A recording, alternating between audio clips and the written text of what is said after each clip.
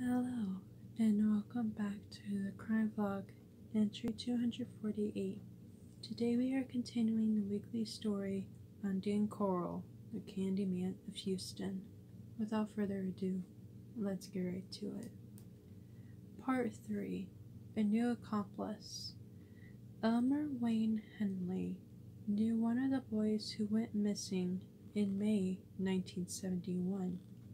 The 15-year-old even helped hang posters in the area to help find him.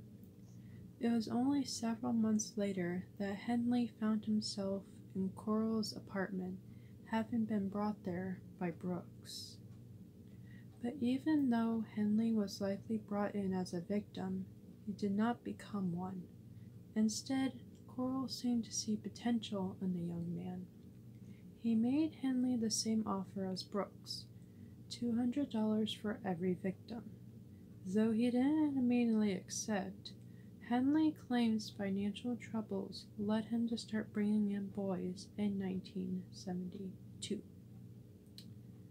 So, I don't know when he was kidnapped, but if he knew one of the boys in 71, like a whole year, maybe? I'm not entirely sure. But again, I am not liking the story because of what Corll is doing to the boys. It's not, as I keep saying, not okay. But hopefully everything turns out and there's a happy ending. Hopefully. Next time we will be doing part 4, so stay tuned for that. Be sure to give the video a like, comment down below, also hit the subscribe and the bell notification so you're made aware of new videos.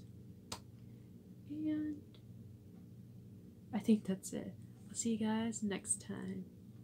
Peace, love, and funkiness. Bye guys.